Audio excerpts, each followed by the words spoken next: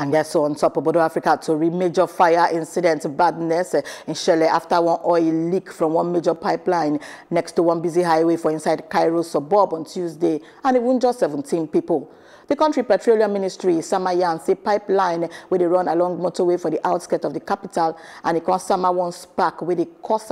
as it take a past cars become on for where crude wey been they leak from the pipe day. The pipeline valves have been sharply closed for the area of the blaze, and the flames will then bring under control, and so then take yarn for statement. One witness for the inside the area, a yarn say 24 cars been they touched and we been they abandoned by motorists. And one video where they post online showed 2 residents where they pull one wounded person come out from the highway, then ogbonge thick smoke been they come out on top of the skyward.